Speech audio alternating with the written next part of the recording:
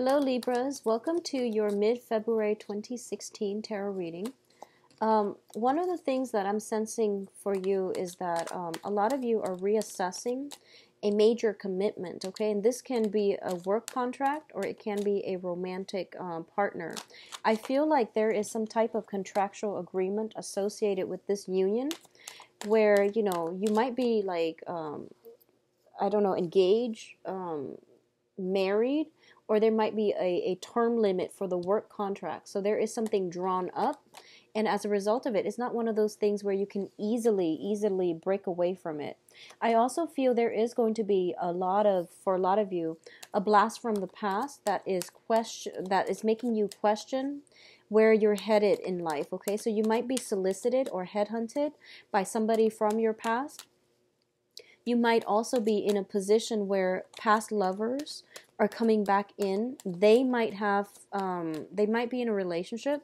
So you want to find out the details and be very careful about whether or not, they are completely single. Okay, so ask questions. Ask some important questions is going to be required of you. When it comes to past energies, I feel that in the past, if there is an ex-lover or something like that coming back in, I feel like in the past you've made a clean break and you thought you were over this person.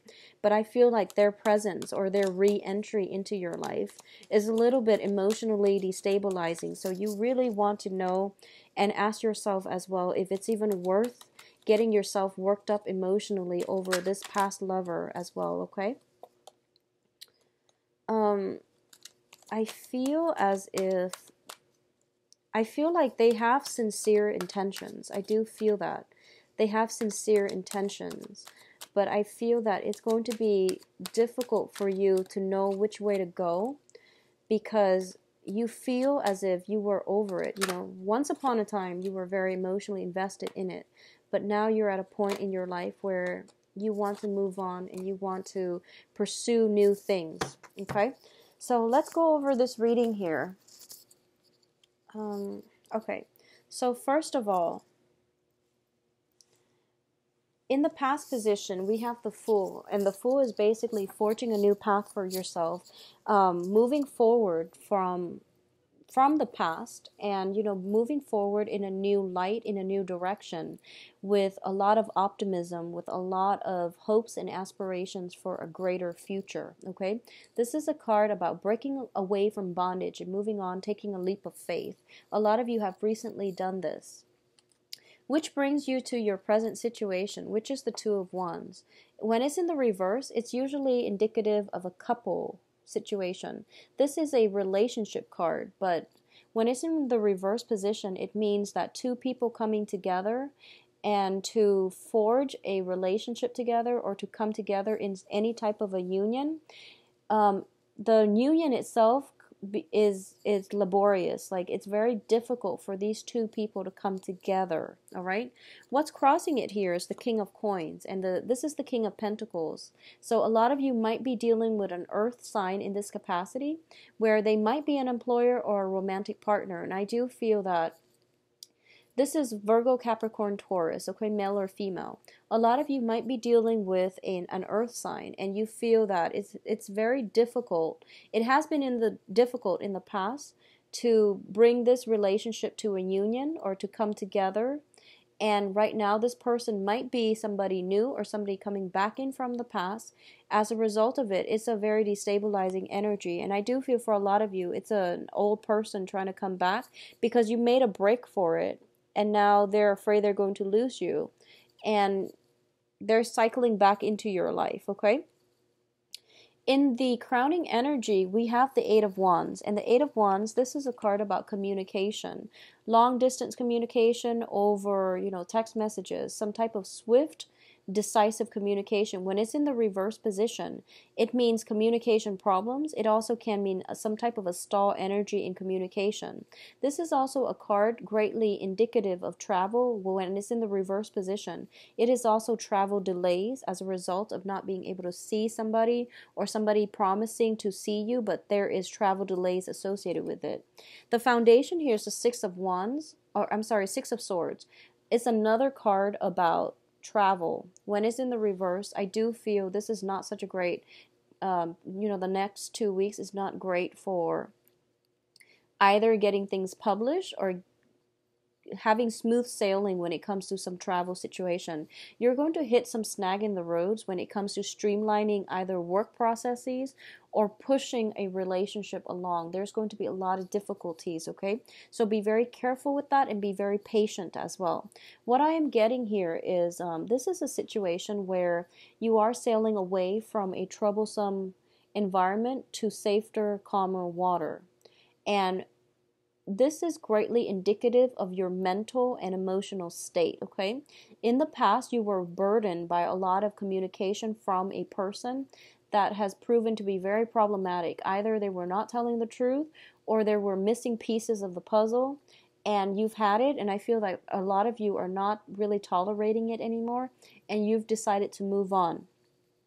However, I'm also making this video right after, Valentine's Day, which I really didn't want to do because a lot of the times Valentine's Day is either very, very blissful or very, very disappointing. And I feel that we're operating on the disappointment spectrum here for a lot of you. So I try to avoid it doing, before or after Valentine's Day because the energy is very funky, but I couldn't avoid it mainly because we also have the new moon in Aquarius, which always trips me up. So I feel like there has been a lot of revelations regarding communication, truthful communication from another person. As a result of it, I feel like someone is coming back into your life and you're going back and you're getting yourself stuck in the same holding pattern, like the same holding cells, the same type of cyclical miscommunication and things like that with another person, and you're not able to move on. So I feel like you made a break for it. You're ready to pursue new relationship partners. Somebody from the past is coming through, and you're trying to get answers. You're trying to get some clarity. The moon card also indicates confusion. It also is it's greatly indicative of relying on our intuition, knowing that some of the pieces of vital information are not there yet, and hoping to be able to extract it from other people. I also feel in this regard for a lot of you, it's really important for you to be very assertive for the next 2 weeks to get the answers that you want, okay? I feel there is a suppressed energy where you are trying to actively evade like conflict or to avoid some type of confrontation. And I feel that in order for you to get the answers that you need, you are going to have to step up and engage in conflict, to ask those questions, to dig up some dirt around about somebody, or at least to get some answers for somebody. Because I feel like a lot of communication is being suppressed, mainly because you've met someone and you feel like, oh my gosh, they're gorgeous. And they are looking to be very, very attractive, very desirable, and like the ideal partner. And as a result of it, you have these rose-colored glasses on, and you're not asking, are you really single? Are you, divorced or still attached? So I feel like you're overlooking a lot of things, and you're trying to purposely avoid conflict when it comes to a new person. Or if there's like a new job opportunity, someone presenting the job, they hype it up, and they've got you like in Wonderland, feeling as if, wow, the job is just perfect. But I feel that you have to ask follow-up questions, okay? Just to flush out some ideas. And you're a very intelligent sign, so I feel like if something is amiss, you instinctively know what you have to ask. So it's really important for you to dig up those questions and don't be afraid to ask them, all right? What's in your external environment? So this is an energy coming in from other people around you. It's the Death card in the reverse. I feel that if you are soliciting other people for advice as to what you can do in this situation, they're telling you to move backwards. They're telling you to give things another chance. And I don't feel that that's something you intuitively feel is the right thing to do. So what I mean is a lot of the times our intuition tells us, no, it's not going to work. And then we ask the people around us and they're giving us conflicting information. And now you're just very confused, okay? You're just very, very confused. And a lot of the times I feel like you make a lot of concessions, you make a lot of excuses for another person, and you tell them that, and you tell yourself that maybe this time they've changed, or maybe it's not all that bad. And as a result of it, you're looking for validation in the external environment, and the external environment is telling you, no, don't go back to it. It's not going to work this time around. But I feel like with the death card in the reverse, it basically leaves the door open for past opportunities, past people to come back into our lives.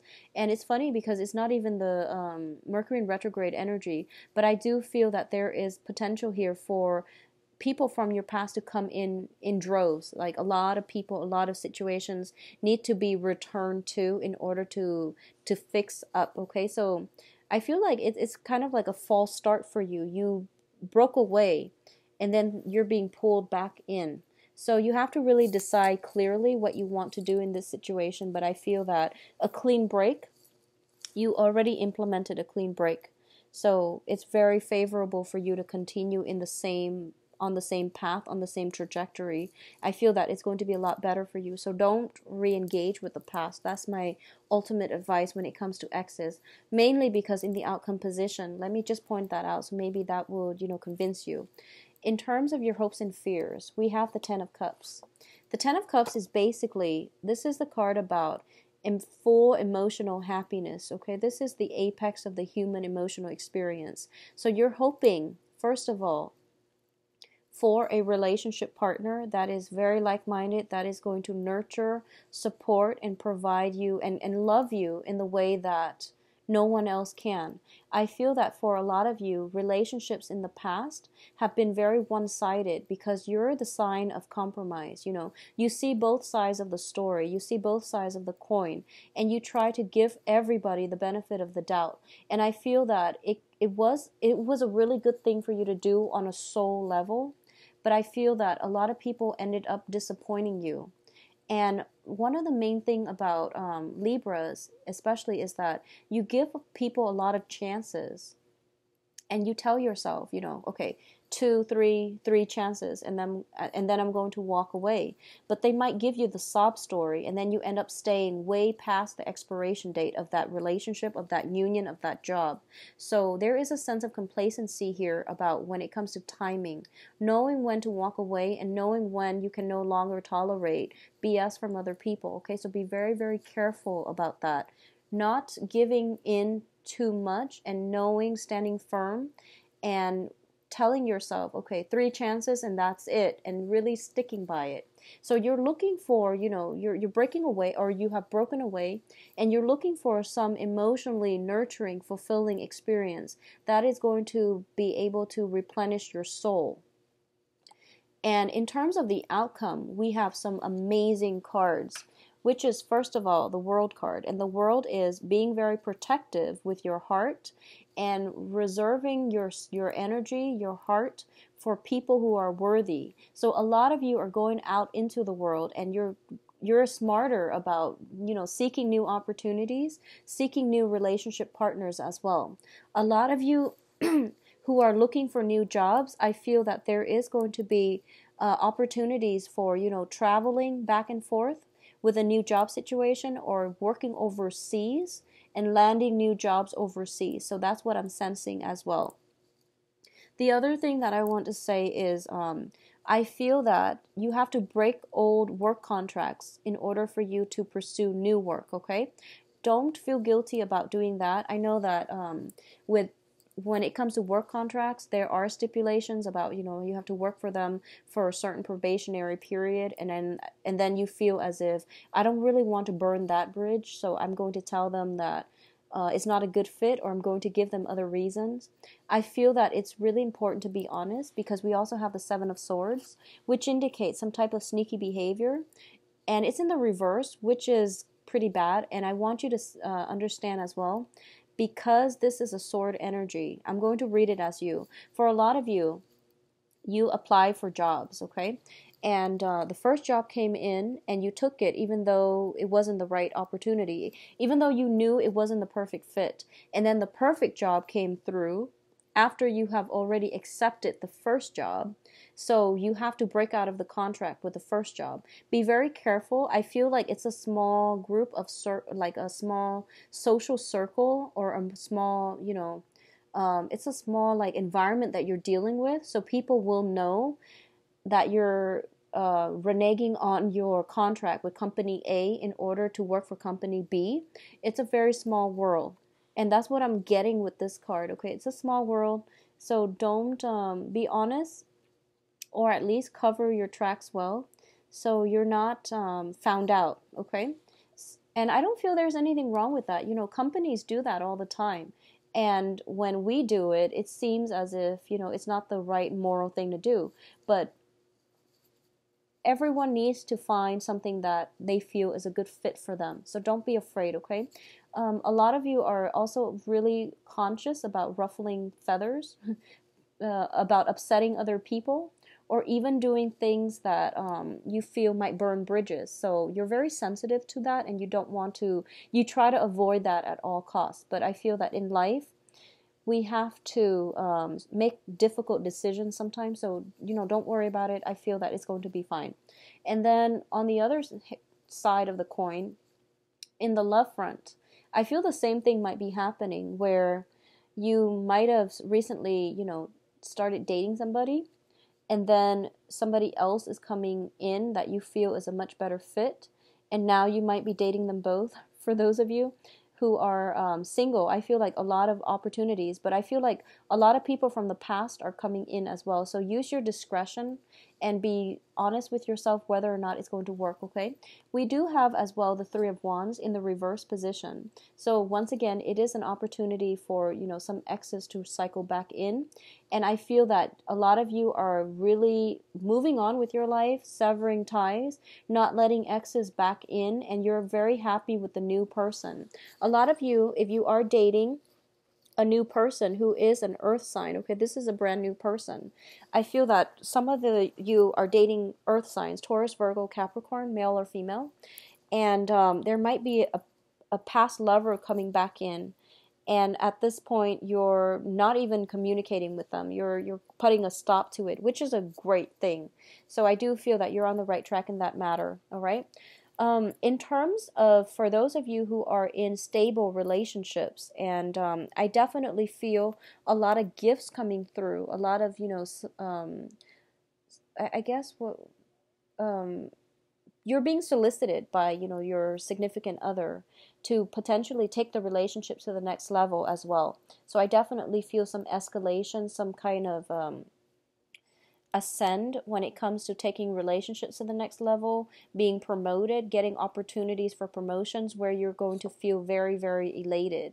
And there might be arguments coming through this year when it comes to jealousy and things like that from your significant other. Just make sure you're very honest. I feel like they might purposely stay out late just to see if you will check up on them.